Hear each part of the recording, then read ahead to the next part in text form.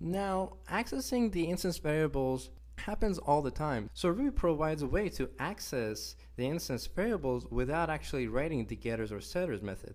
So let me actually get rid of these, and all of that can be replaced by the attribute accessor method, which will enable you to define the getters or setters for your instance variables. So instance variables that we have here are gas and mile. With this line here, we've provided the setters and getters for the class.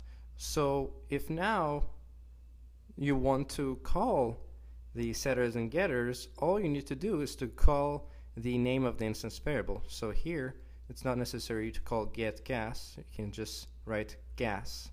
Same here. Also for setters, you just do car.gas in this example, equals and then the value. Same for the mile. And this one, let's change this one too. And let's run that. So it works just fine. Now, Ruby provides other types of accessor methods that you can use. So for example, if you want to just make the attribute readable, you would use the reader attribute method.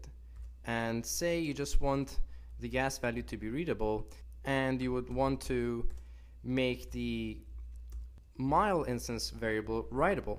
So now let's remove this that provides both reader and writer method. Now what we have is this: gas is only readable and the other class cannot change its value, but mile on the other hand is writable, but it's not readable. So the value of mile can be changed when called by another class. And this is useful when you want to hide the properties of your class and you don't want other classes to have access to your data.